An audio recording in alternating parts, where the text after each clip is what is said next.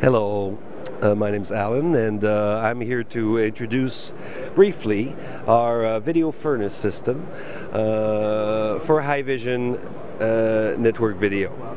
The furnace system is a management system for all the streaming events going on your network, and it uses different sources, many of them live, either through encoders or other sources, and can also play back on a schedule recorded assets as well as video on demand. What you see here is the portal page, which allows me to see my video on demand assets. Now this allows me, I'm allowed to view these assets because my user is allowed to view, so you keep a tight control over all the different of the availability of all the different sources, whether they be live or whether they be already pre-recorded. Now I've just clicked on one, I've opened it, and I'm actually seeing an asset that was pre-recorded.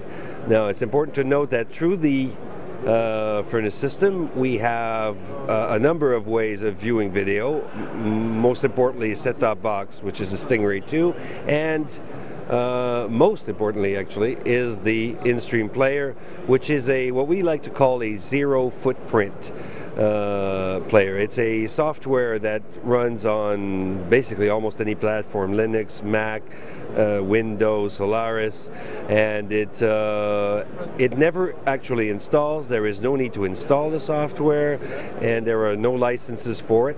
It is simply, if the user has logged in and has access to view the content, the player will open, and once it is closed, there is nothing left on a PC of the content. Now this content can be streamed to the player simply as raw video, but it also supports FEC, forward error correction, and as well encryption for security purposes up to 256 bits.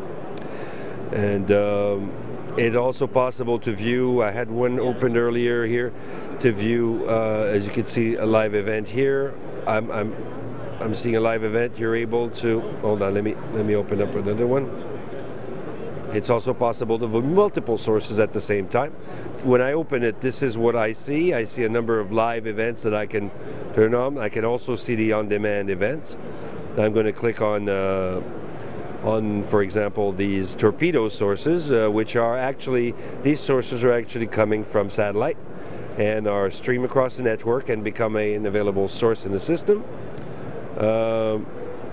Yeah, so hold on, I've lost my access to full. Okay, so if I click on this, here we go. So you are able to view multiple sources at the same time. You can add even more. You see, in this case I have a PIP. I can click and change which one I'm viewing. I can also move the video out and make it as large as I want and create more. I can open multiple instances of InStream if I want to view even more programs at the same time. That was more than a minute and a half.